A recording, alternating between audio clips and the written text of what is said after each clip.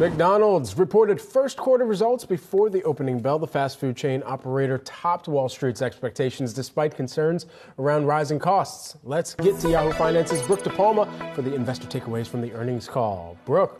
That's right. Good morning. Well, the number to remember here is 12.6. Across the board, we saw same-store sales rise 12.6. And my vibe check overall, pretty good quarter for McDonald's here. They did, in fact, grow market share in chicken. They reiterated that people are buying Big Macs, and they even alluded to that recent revamp that they did of their burger lineup, adding and boosting sales most recently for that burger lineup. Now, intraday trading here stopped down nearly 1%. So Wall Street's reaction sort of mixed here, going down as we make way into the trading day. But executives reiterating that the company expects a recession later on this year in both Europe and challenging environment in Europe, and a mild recession here in the U.S., so possibly alluding to that lower share price here in intraday trading. Now, my three top takeaways here is consistency. As I reiterated at the top, 12.6 was that number that we saw in terms of same-store sales growth here in the U.S.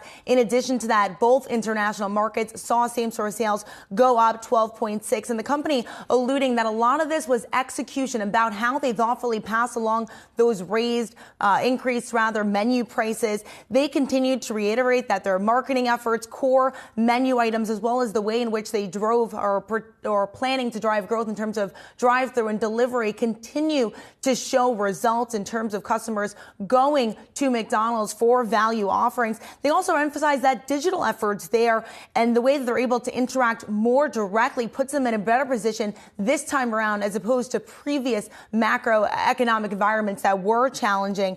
And in addition to that, we also saw accelerating the organization. We got more insight on the call as to how much they incurred because of that recent layoffs in early April. That was a $180 million charge. CFO alluded to the fact that that was related to terminating leases and employee severance packages. And so lots of insight received on the McDonald's call, and certainly consumers still going to the big golden arches in times of this macroeconomic environment. Did they give more color about consumer behavior, not just whether they're going, but what traffic trends look like, what they're spending it on, et cetera? Yes, the CEO, Chris Kempczinski, did in fact emphasize that in the call, that they are seeing some consumer trends.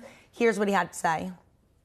We are seeing a slight decrease in units per transaction. So things like, did someone add fries to their order?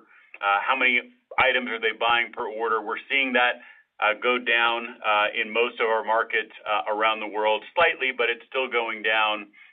And then the other thing is we continue to monitor very closely the acceptance of our pricing. I'm really proud of how our system has executed pricing in light of the double-digit inflation that we have been experiencing. But we are seeing in some places resistance to pricing, more resistance than we saw at the outset. But one thing that executives did emphasize, in fact, is that in good times or bad times, McDonald's does do well, and they expect to push through this challenging environment and for consumers to continue to go to the golden arches.